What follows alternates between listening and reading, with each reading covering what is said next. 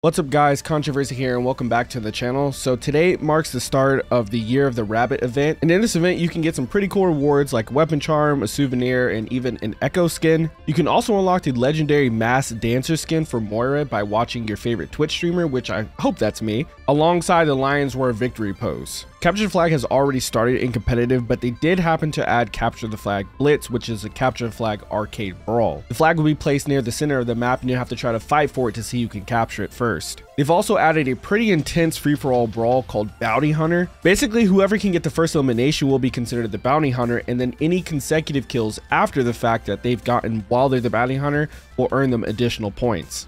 And if you happen to eliminate the Bounty Hunter, then you become the new Bounty Hunter and the same rules apply to you. I'm not much of an arcade guy, but it does seem like a pretty fun mode, so maybe I'll have to give it a shot. Here's the updated shop that came with the event. We can see a few of the Lunar New Year skins on there, such as the Palaquin bundle, the Zuque bundle, the Baihu bundle, Zhuan Wu bundle, and the Qing Long bundle. They've also got a pretty cheap Mei skin in there as well, alongside a brand new Ramatra skin called the Biohazard Ramatra bundle. Honestly, I think this skin looks pretty dope. It's kind of like a mad scientist, and as we know from Ramatra, he's trying to protect the Omnics, so it looks like he's even willing to resort to chemical warfare with this skin, and I think it looks pretty nice. During his Nemesis mode, he kind of gives off a little bit of a Bane-esque style to it, so I think it's pretty cool too. Next, I want to talk about a few things that are being worked on that you may not have heard about. First, let's talk about matchmaking. So now we know that there was supposed to be a two-part matchmaking, I guess, resolution to kind of the issues that are going on right now. The first part has already happened. It looks like they started part 2 of the changes on the 11th. So it's possible that we could see these changes anytime this week or next week. I would hope so. Maybe they're saving them for the start of season 3. I don't really know yet. But in the tweet, he asked, what is the biggest issue you're personally experiencing? And for me, one of the things that I've been going through is just simply not getting either balanced teammates or fair teams as a whole. Like the other day, I got into a game where me and my duo found another duo queue where they were both tank and DPS. Now, if you know anything about tank currently right now, if you don't have a good tank, it's incredibly hard to win. Unfortunately, I got met with one of those tanks, and also the DPS that he was duoed with really wasn't that great either. So after the game, I managed to check to see what rank they are, and neither of them were placed. I actually asked the tank what rank he was in the game, and he said he hasn't placed yet.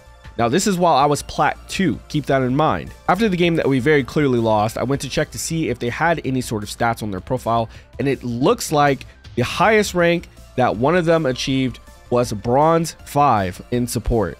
Now, I understand that there's different MMRs for each role, but at some point, you got to kind of understand, how is it possible that this Bronze 5 player is in, like, I know he's not Bronze 5 in this role, but he's still in my Plat game as a Bronze 5 support player, even though he's queued as DPS. Now, even though I pretty much only play DPS, there's no shot that me doing my placements games, I would ever get placed Bronze 5. So it kind of makes you wonder how this guy even got there. For their tank in Overwatch 1, the highest he ever reached was Gold.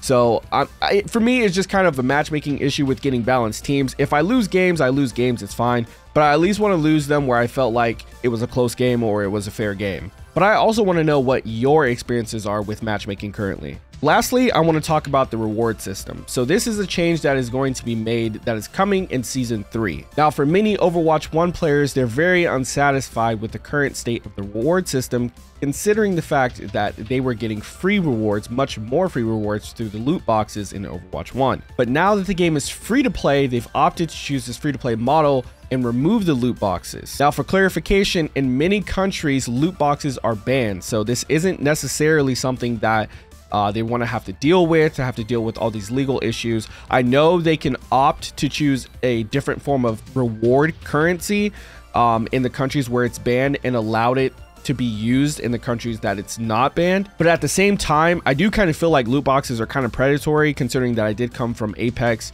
and the way that they work over there is the most coveted item to get is an heirloom, and you need to open 500 loot boxes, within 500 loot boxes, I should say, in order to unlock one heirloom.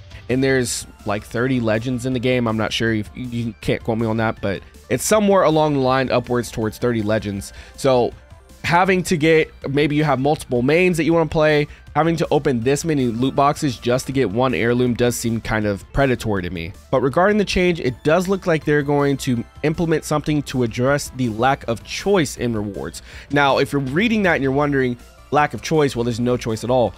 It's possible that maybe they're going to implement something as a way so where you can choose the reward that you're getting instead, because maybe you're getting a reward for a hero that you don't even play or a role that you don't even play. Now, I have no way of saying whether that's what's going to happen or not, but if I were to guess, maybe something along those lines, which I think would be really beneficial for the vast majority of the player base. I know for me that the game will be fun regardless, no matter what sort of free reward system they implement.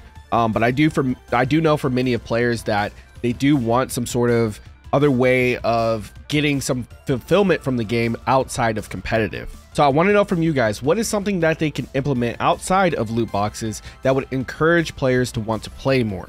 But if you enjoyed today's video or found any of this information helpful, please consider leaving a like. And if you want to come back and see more Overwatch content, smash that sub button, and I'll see you guys in the next video.